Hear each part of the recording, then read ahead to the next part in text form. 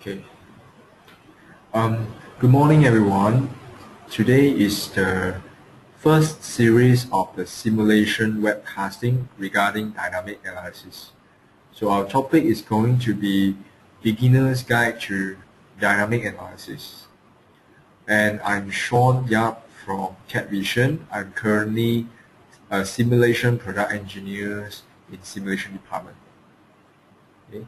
First of all, I would like to welcome you to this morning's webinar. And we host webinars series every Thursday in the same time using the web tool. And if you face any difficulties using a tool, for example, there's no screen view or no audio, you can call our company hotline and there will be a specialist to help you.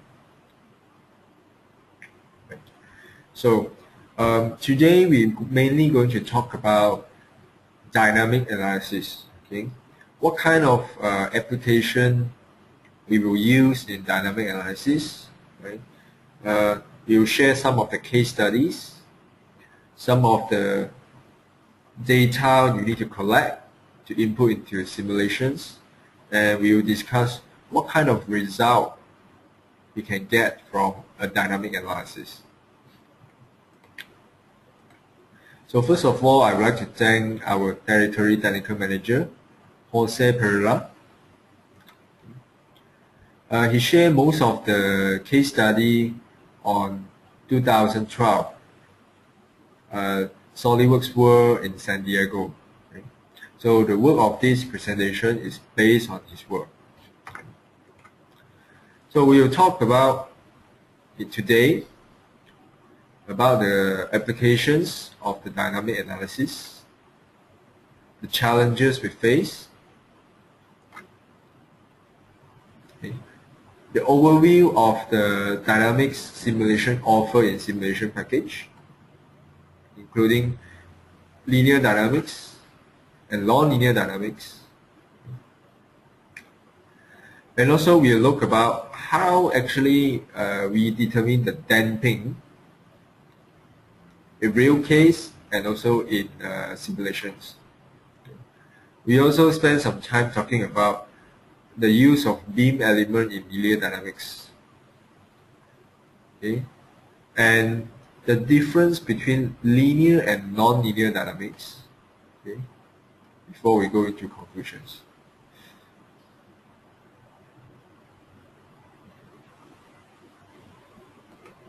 Right. So, common applications, right? As for industries in Malaysia, especially in Penang, okay.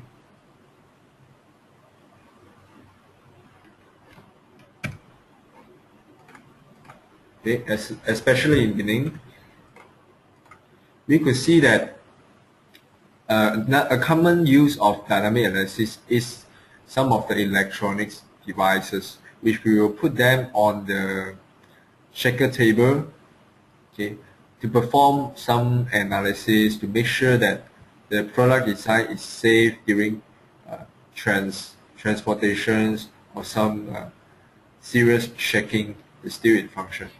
Okay, so however, in real case, the application can range from a very small product to a very big product.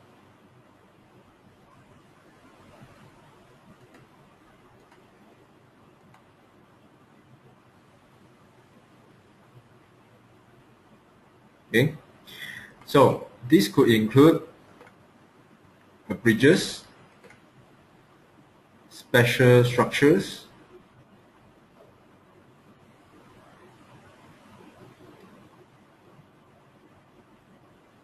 okay, or even underground tunnels. Okay, we're going to use some of them as example to show you how dynamic analysis is modeled and result is analyzed. Okay, a typical challenge in dynamic simulations.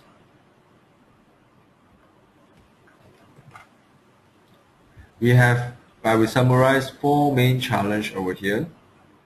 The first of them is loadings. Okay, where to get the loadings, and what is the source of the loadings. The loadings can come from impact, equipment, and earthquake.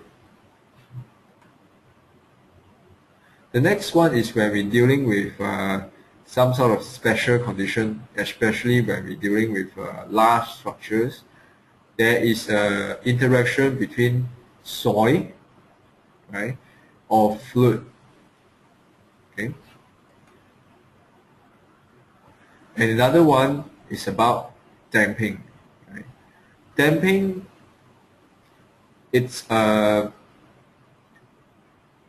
characteristic of the objects that gradually reduce the amplitude of the vibration or dynamic response, right?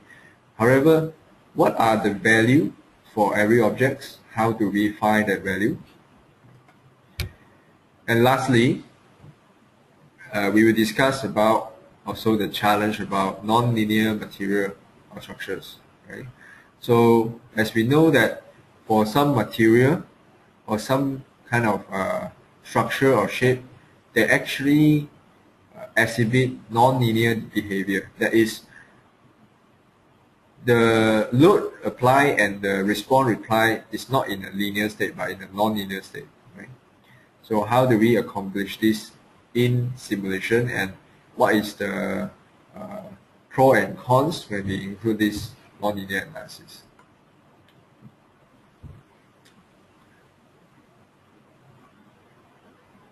So before we go into further details, let's have a look on the tools available in SolidWorks.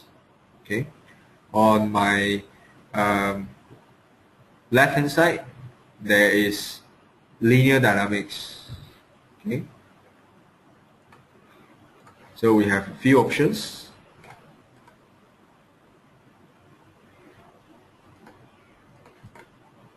The first of it is model time history.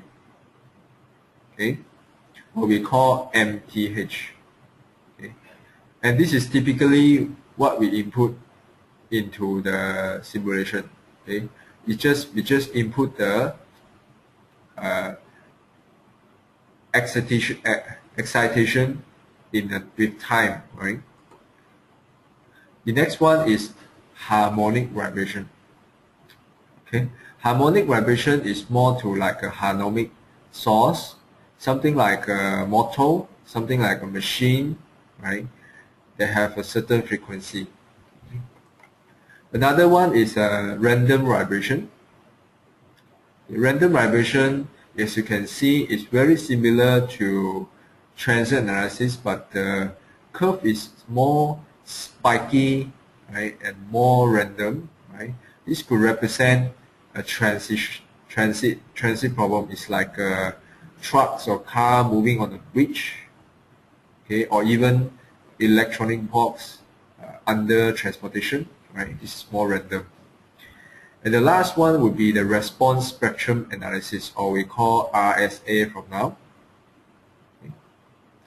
So as we can see, the RSA, what we input is not according to time, but rather according to frequency, right? This is very common to use when dealing with earthquake problems, right?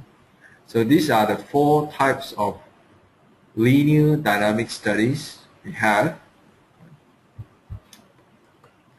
And as for non-linear dynamics, right, there is only one, and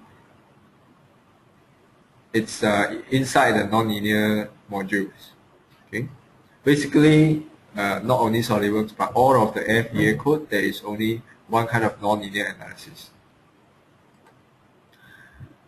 Okay, we discussed about load, right? We can see 4 types of dynamic analysis, linear dynamic analysis actually can be used to solve different type of loading, right? Typically 4 types of loading. So if you review what you can see in this picture, there is a broken bridge, truck is falling down, right? So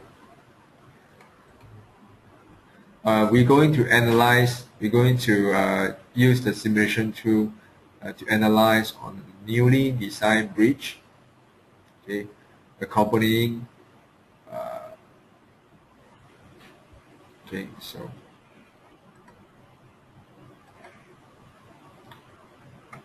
so this is a view of the newly designed bridges. Okay. It's made of some steel structures.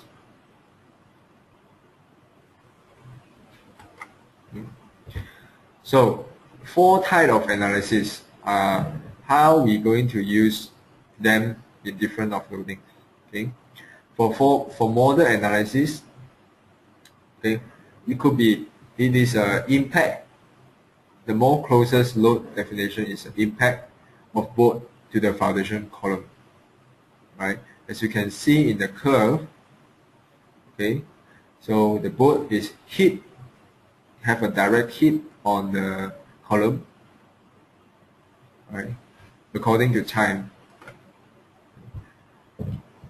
For harmonic analysis, okay, we can simulate when there is machine operation or some sort of oscillating harmonic operation, harmonic excitation on the bridge. Okay? For example, like a winch operating on the bridge. Okay? The next one is random vibration. Could be a truck running over the bridges, okay, with different speed, and when the time passed by, the truck is on the different position on the bridge, so it gives us a rather random vibrations. Okay. The last one is response spectrum, which is we need to find out the response of the structures under ground motion or earthquake conditions. So this is how the bridge is designed at the first time. Okay, so this is the design one. Okay, so basically we don't jump into dynamic analysis because there is some more simple analysis we can done before we move into dynamic analysis. Okay, typically if you cannot pass this simple analysis, there is no meaning to go for dynamic analysis.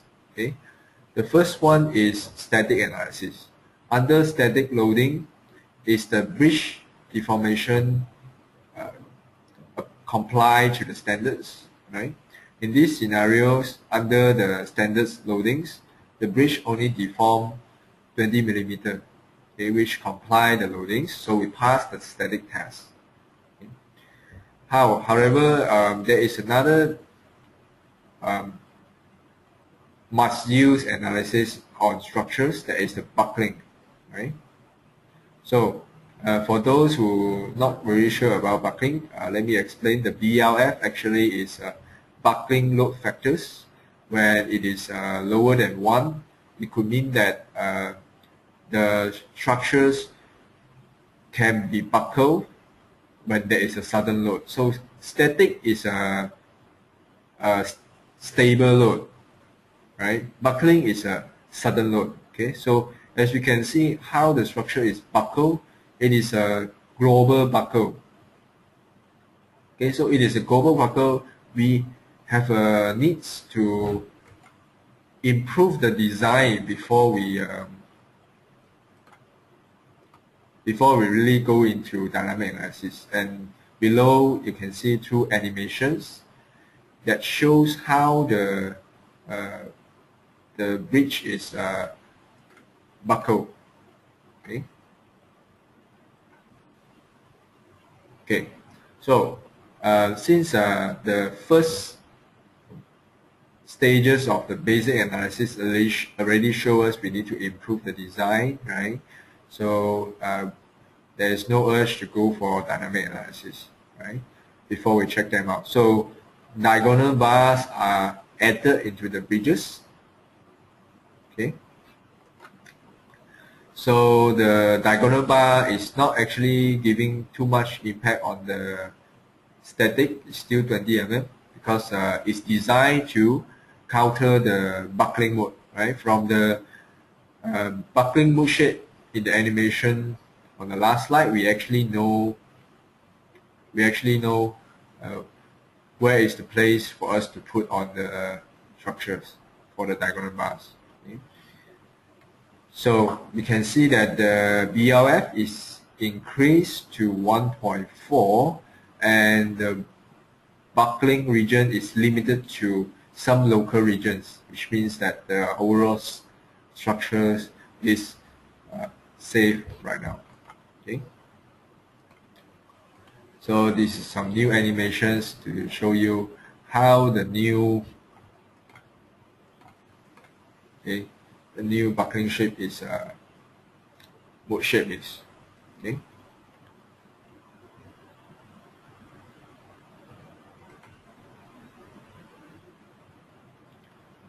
Okay, so just cover a bit of theories. I won't spend too much time. So linear dynamic basically assume that the stiffness, the stiffness and the force loading is rather constant. Okay, so basically the method of using linear dynamic is that sometimes it's called model analysis, which actually depends on natural frequency since we already make the stiffness and loading constant. Okay, so in the setup you will also see that how many frequency you want to include.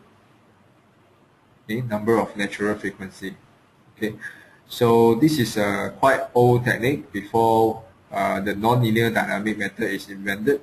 Okay, also when the computer is less powerful in the old days. Okay, so we can see that one of the most important criteria is the natural frequency of your models.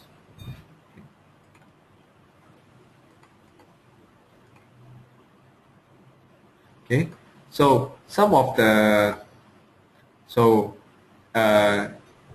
in every objects, as what the physics law told us, they are unlimited natural frequency from low period to high period. Okay, so actually there is unlimited frequency.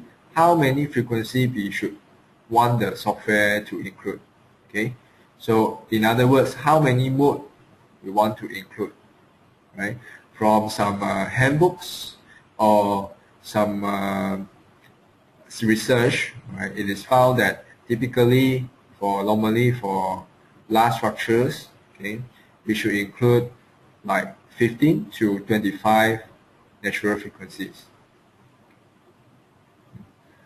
For some part, there is no general guideline. A more common rule of thumb can be used. That is mass partition factors. Okay, MPF. We want to include the mode, right? Where mass partition is bigger than 0.5, or in other words, majority of the structure is involved in that kind of mode, right? We want to include. So sometimes for small products, it could be higher than 25. Okay. The other one is time step, right? So if you want to, sometimes the response vibration or response, they have very small frequency, right? In other words, they can vibrate or respond in very fast pace, right?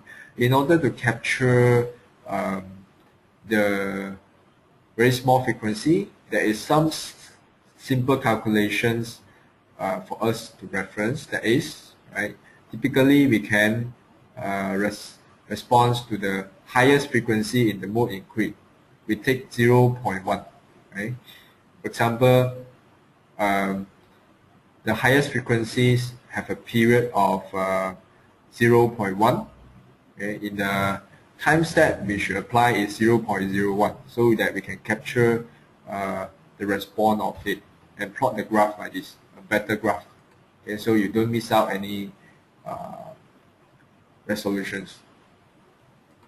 Okay. The other thing input we need to gather is the damping effect. Okay. Damping can occur when there is friction, so it slows down the vibration or response. There is also natural damping in the material itself. Okay. There is also viscous damping, which is could be the structure making sound, dissipating the sound into the environment. So it can be said that the air or water or surrounding is absorbing the damping. Right? It's called viscous damping. Right? However, they are equivalent. Right? So in normal FEA practice, we convert all the damping effect into viscous damping. Okay? So let's have a look. For example, this is what we typically have in a frequency study. It will tell us what is the natural frequency of every structures. Okay, so in the frequency analysis, it shows us that the different mode shape and the corresponding hertz and period. Okay, which give us a clue on how to set up our dynamic analysis. Okay, so in this case, okay, this is in this animation you will see how we apply the loads and how we define the materials to the bridges. Okay, so typically when we're defining the inputs, damping is very critical. Okay, there are three types of damping scenarios. The first one is under damp, right? This is what the structure respond to the time if structure is under damp. There is also critically damp and over damp, right? So basically, based on the result, we can see that whether our system is falling to which kind of categorize. Okay? So in the real practice, the others, load, fixture, material, these are the common practice in finite element analysis. You do it all the time in static, right? So only the damping is could be difficult for us to categorize, and most of it is actually rely heavily on experimental tests or known value. Okay, so we're going to discuss a bit how actually we can determine this damping based on a real case study. Okay, so as we discussed on the last slide, they actually got three types of damping: viscous, Coulomb or friction, or material. Okay, so in damping, we actually convert the first two into viscous type. We combine all the effect into viscous type, and this is not only in SolidWorks but others FE application we do the same practice. Okay, so the other two, Coulomb or hysteresis, is converted to viscous based on principle of equivalent energies. Okay, so in viscous damping, actually there is two representation. One is called modal damping. Okay, modal damping is related to frequency. So in different frequency, there could be different damping value. Okay, so this is typically what we want to key in. the curve. Okay. The other one is relay damping. Relay damping is we only input two value, alpha and beta. Okay. The first one, molar damping, is more like inputting a table. A relay is more like inputting only parameters. Okay. However, if we go into theories, okay, it shows that they are related. Okay, alpha and beta is more like a parameter that can describe the curve of the molar damping. Okay, so we can see they are interrelated. Okay, so it doesn't matter which one you are using. Okay, so this one is for a multi-degree of freedom damping. Okay, they have a slightly different formulas, but they eventually are related. Okay, so the conclusion is it doesn't matter you use motor damping or relay damping. Okay, you just take which one is convenient to you. Okay, so okay, what is the effect of the damping? Okay, we can see from this case there is a load on the truss of the frame structures. It's an impact load. You can see a sharp impact. Okay, at a certain time, a very quick and sharp impact. Okay, so in this case, if you use a low damping value, certainly you will see this is the response, 9600 Pascal, or convert to stress value. Right? This is a response, and this is a medium damping. Okay, and this is a high damping ratio. Okay, so as you can see, damping have a considerable effects on the results, dynamic analysis. So basically, it makes everyone very careful in choosing their damping values, right? Okay. So, however, there is some general guidelines you can follow. Okay, so Z is the damping value in actually is in terms of model damping. Okay, in terms of percent or zero. For example, like continuous metal structure is 0.02 to 0.04. Okay, so you can scan a look and see metal structures, piping system, buildings during earthquakes, concrete structures. So we can conclude that most of them, the last structures, is range from 1 to 7. Right, this is quite quantified. If you're dealing with large structures, congratulations, it's a smaller range we can guess, right? So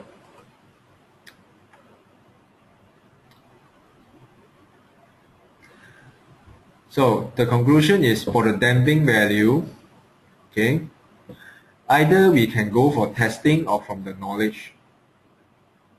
Okay, so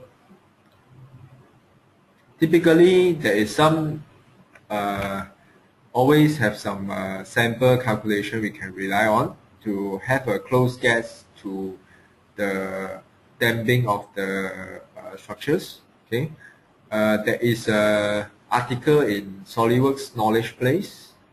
Okay, you can go if you are SolidWorks. If you have SolidWorks, you own a SolidWorks license and you have opened up customer portal account, you can actually go online and download these calculators. Okay, so this calculator will base on the frequency and give you a suggest value of relay damping. Okay, so you actually can try to use this before you really go and test the damping value. Okay,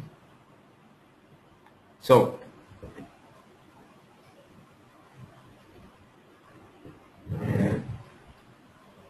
the other thing we want to share about is about the use of beam element in linear dynamics.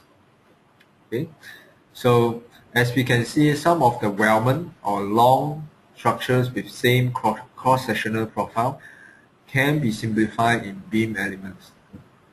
Okay, starting from 2012, we can use beam element in linear dynamics. Okay, so we support all kind of profile, either weldment or solids. Okay, and we can create contacts between them, solid, shell, and beam. Okay, so in the new technology, the beam is imprinted in the solid or shell face, so there is a more accurate bonding connections. Okay, and most commonly the beam is come in the cylindrical shape, but in the result interpretation, we actually can render the beam back into the original shapes. Okay, so what the use of beam elements can help in our simulations. Okay, so if you make your assumption correct and you apply it into correct kind of parts, right? Like you see here in the weldment, we have converted some of the solid element into beam element. We actually will get a very close result with very different solving time and the result files. Okay, as you can see on the left side, we use solid element on all of the part. We take half an hour to solve it, and the right side we use beam element. We only use 5 minutes to solve it. Okay, so this is how it is. Okay, so let's combine all the facts, the new type of element used, and the determination of damping ratios and loadings, right? Let's use a case study to summarize this part of the sections, the linear dynamics, to show you how the real work is done. Okay, so this is a case study shared by Jose. It's a transformer that need to be built in Latin America. Okay, so the industry there is already tightened the regulations because of an earthquake in Chile in 2011. Okay, so this is a transformer. Now this kind of structures has to undergo earthquake test or dynamic test from since 2011. Okay, so this is how the real products looks like. Okay, so they will be required to mount on the shaker tables. Okay, with the accelerometers recording the response of the structures.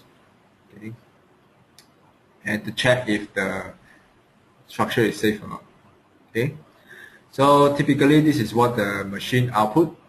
Okay, and after converted into the post process, okay, in the machine you can see that there is it find out that the accelerometer, the natural frequency of the product is 5 Hz. Okay, and subsequently it give out the damping ratio. It's 2.7%. Okay, so this kind of structure is fit into our general guideline, which is 1 to 7%. These kind of structures. Okay, so our objective is we're going to examine whether SolidWorks simulation can reproduce the test of getting 5 Hz natural frequency. Okay, so that because natural frequency and the damping, it will be important to our linear dynamic result. So we're going to test and see if we can reproduce the test. So actually, if the product design is failed, the next time we can actually test on the simulation rather than go to real product testing. That will save the prototype cost and the time cost. Okay. So actually in this real product testing, there is actually more tests is run on. right? Basically, in terms of direction, there is two types of direction: longitudinal and transversal rotating. Okay, and in terms of product design, they actually have three variations of product design. The first one is bolt to the table directly. Okay, the second one is the damping system. They add a damping device, which is here you can see some under the bolt area there is some blue parts, right? There is a damping design 1 and damping design 2, and it is designed to reduce the natural frequency or to increase the damping ratio so that they have a more stable response to impact or earthquake. Okay, so each kind of design, for sure, they will give out different kind of values. Okay. So this is how it looks like when we prepare our models in simulation. This is typically the mesh, right? A model like this would roughly take up to 34K nodes. Okay. So this is the test frequency when we fix on the bottom face. Okay. So you see the green color, okay, over the legs. Okay, this is to simulate the first kind of test, which is then bolt into the table. Okay, so we replace them by fixed fixture. Fixed fixture can be said is a very rigid connections to the ground. Okay, so we got 5.7 Hertz. Okay, so the other simulation is run out. Okay, we also simulate include of a table with 800 millimeter in side length, okay, and 50 millimeters. You can see that they yield different frequency because we have included the table as well. Okay, one is 6.3 and 8.8. Okay, so if we draw out the plate, okay, we model it inside our simulation. The value, like before we model, is 5.7. Now it's reduced to 5.3. Okay, which is one step closer to what you get from the test result in real product. Okay, so it really depends on,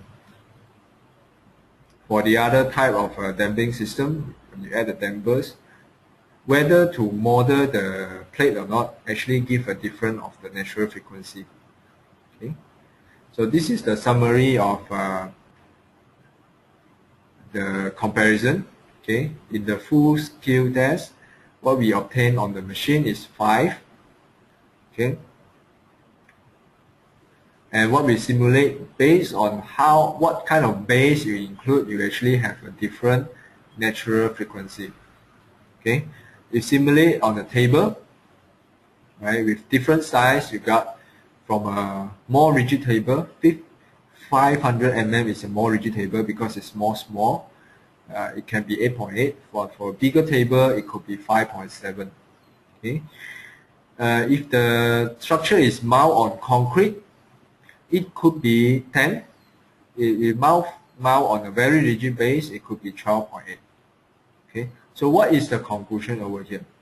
So in most of the time, engineers tends to stick to the table result, real physical testings, but most of the time that they have ignored the assumptions of the testing facilities. Okay, in this case, this kind of shaker table, they have holding structures, right? Actually, the holding structure is not rigid. They have some flexibility. Okay, they underestimate the frequency value.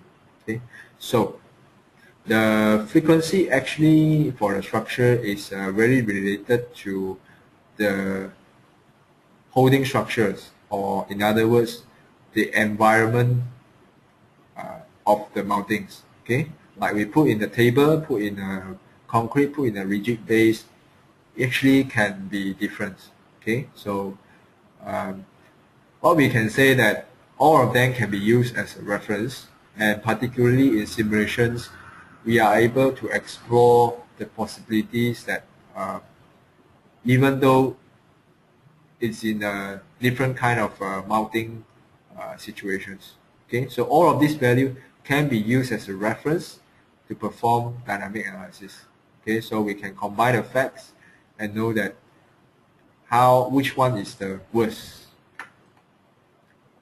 Okay, so another case study we want to share is real case studies in Latin America. So this is bridge simulations. Okay, so typically there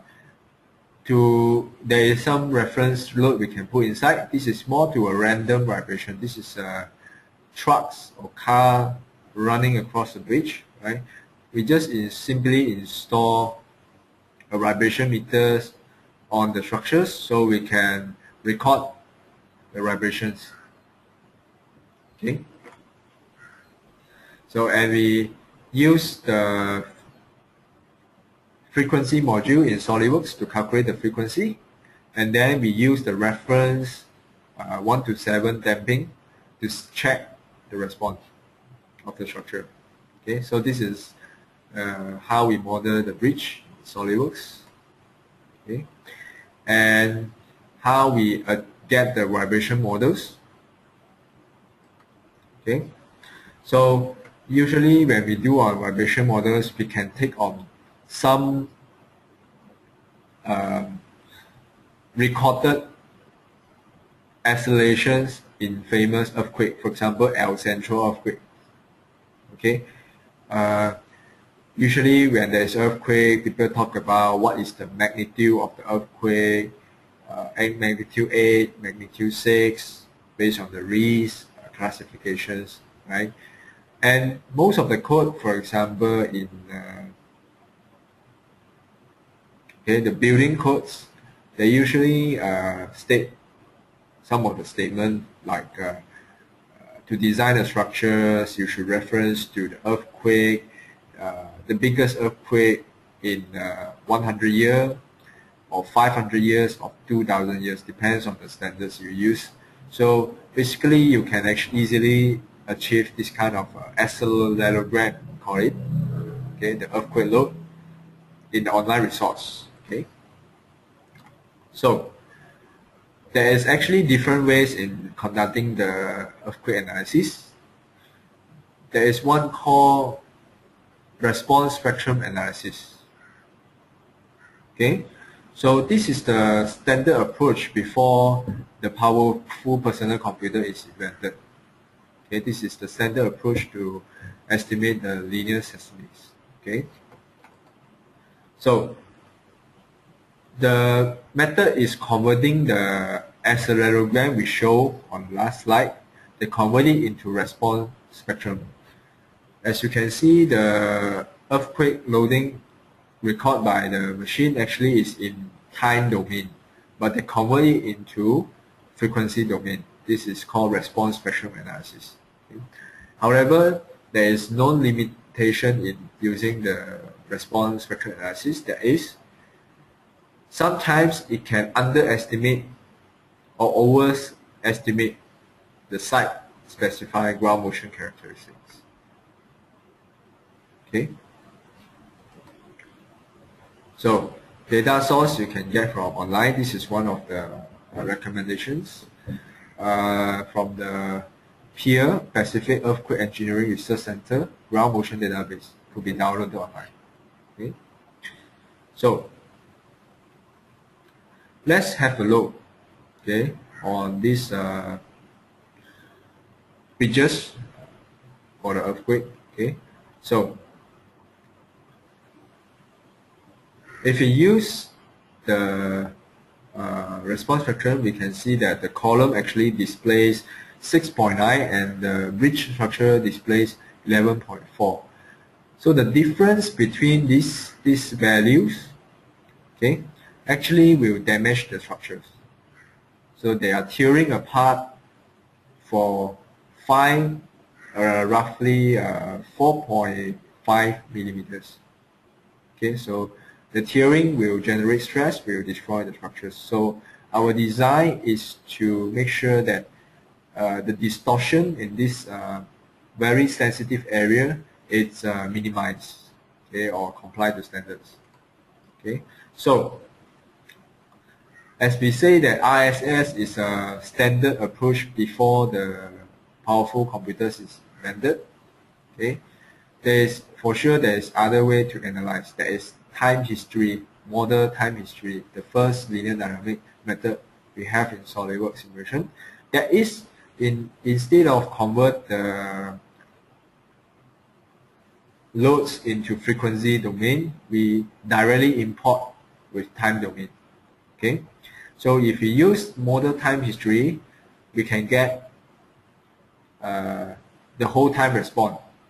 Okay, and however, in the expense of expensive computational time, typically it's more than RSA.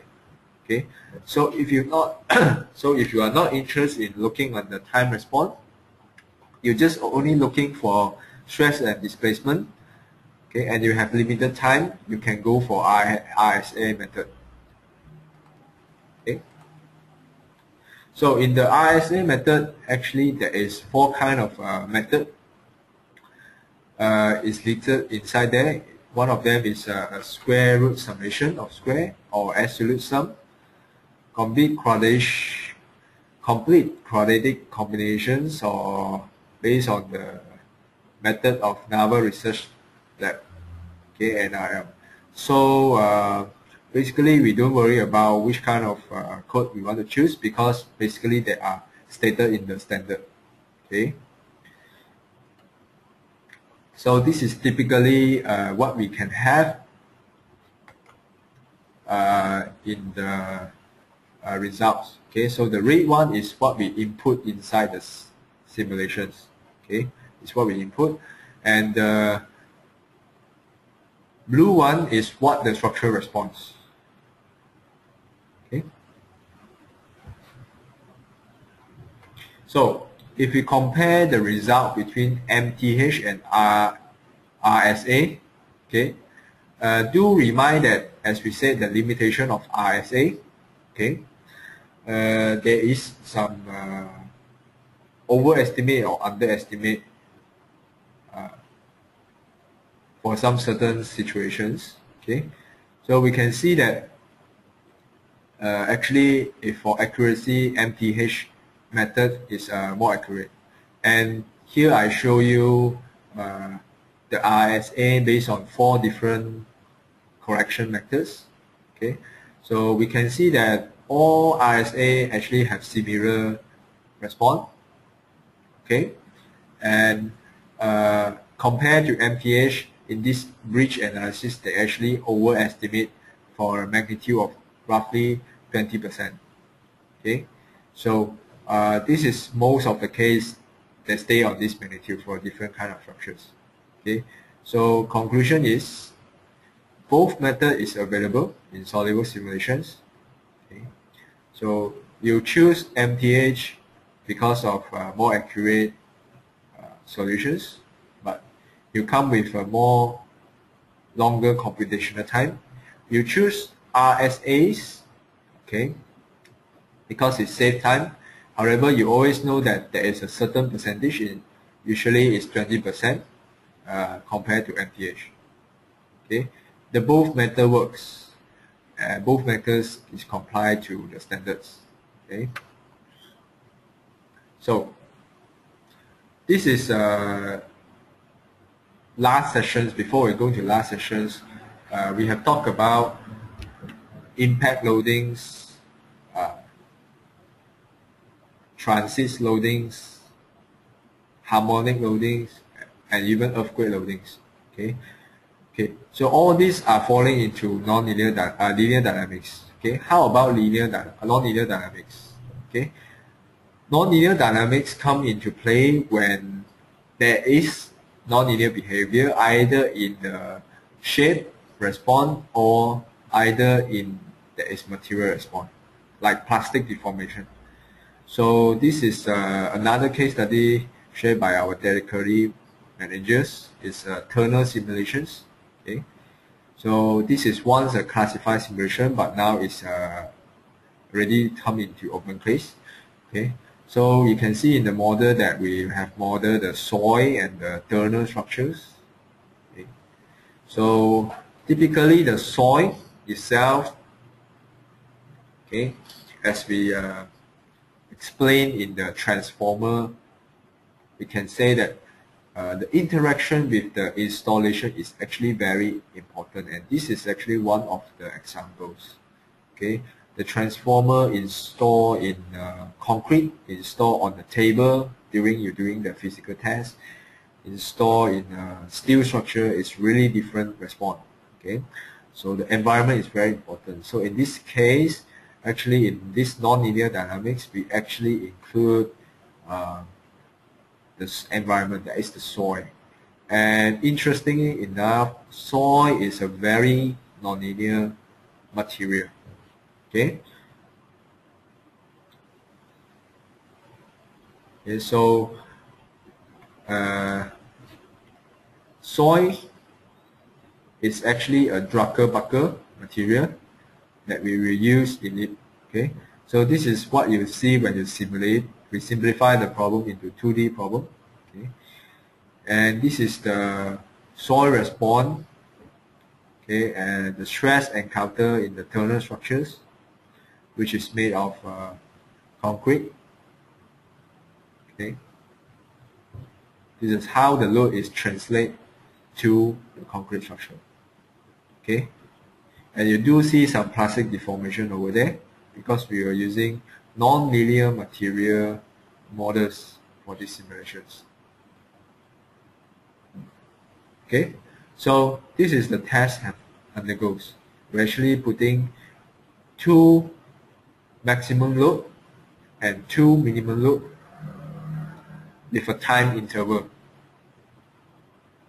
Okay, at one of the load. Okay, so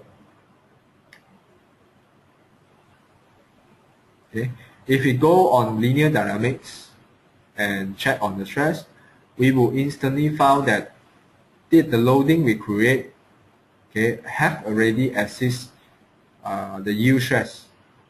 Okay, which means that either the soil or the concrete, they have permanent deform. Okay, in this case, linear assumption doesn't hold anymore, and we will move into linear dynamic stress for accurate stress value since it is above yield region. Okay, so as we can see, the load step in linear dynamic, it responds us to 270 millimeters, and in the second load, it responds us 340 millimeters. This is what predicted by linear analysis. Okay. However, as we know that soil and concrete, especially the soil, is have a very high non-linearity, as we show in the curve as we hope beside. Originally, the soil is not very linear, and after the yield, there is some permanent deform. Okay, so what would be the difference if we use a more accurate non-linear material model to calculate the effect? Okay, we can see that the first one, linear, is 270, now is 460. The second one is 340, and now this is 558.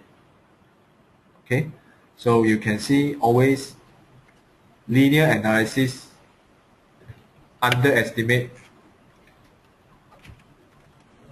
the results. Okay.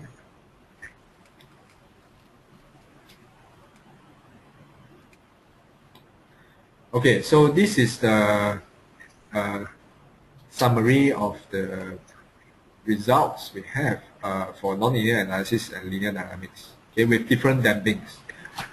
So we have used the damping from 0 to 5, okay, and compare it with non-linear dynamics.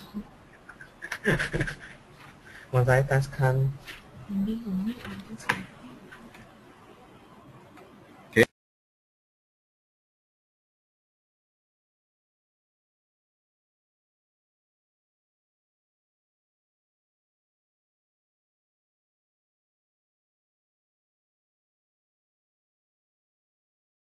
Okay, so for the linear dynamics, we always have underestimations of the displacement.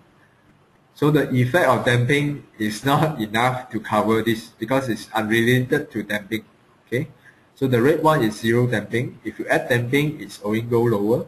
If you go for non-linear damping, it will go higher. Okay, so the conclusion for this analysis is actually telling us that if the linear assumption is already violated, we should move on to non-linear dynamics. Okay, so let me make the conclusion for this. So we have used some case study to discuss the linear dynamics in the large structures, what information we need to input, which information is sensitive, how we can get those information. Okay, and when there is no information, there is no physical testing data available, how we can take reference to obtain those values. Okay, and also we introduce beam elements. Okay, some of the good enhancement throughout the years to help you to solve dynamic analysis faster. Okay, we also discuss on how actually real damping ratio is determined, how it can be changed due to environment, mouldings, holding structures, okay, or even model design. Okay, and we also compare the result of linear and non-linear dynamics, and we conclude that when the linear assumption is violated, right, the linear result is always underestimate the results. Okay, in terms of displacement. Okay, so thank you for your interest, and now we can move on to Q&A sections. Okay, so if you need to ask some questions, you can type in the chat, okay, or raise your hand, okay, so I can unmute your mic so you actually can speak up with us. So, any questions?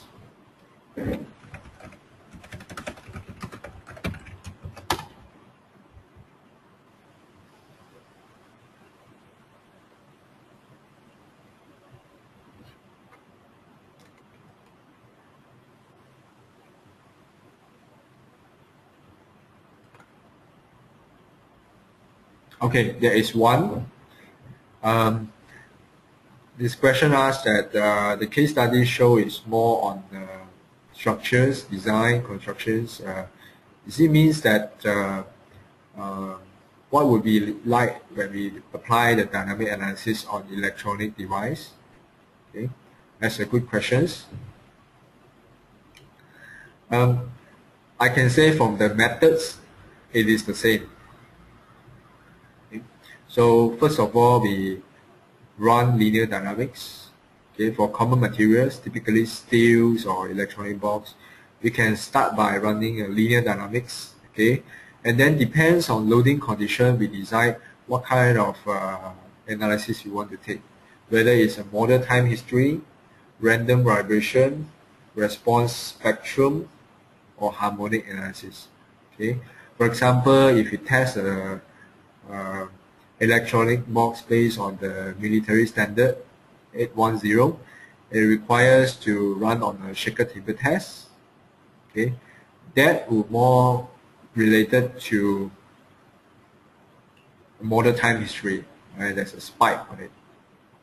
Okay, so it just depends on what standard describe what kind of situation, then you choose the correct corresponding.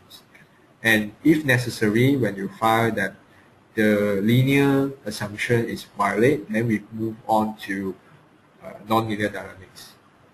And all the methods, like we just now discussed, how to determine the damping ratios, right? How to use SolidWorks frequency analysis to find out the frequency, how many frequency you want to include. They are still same. You still use the same method. So does that answer your questions? Okay, good. So, any other questions? Okay. So if there is no questions, you can always, if you have future questions, you can always contact us by calling our hotlines or write us an email. Okay. So I hope you have enjoyed these sections, and see you next time. Bye.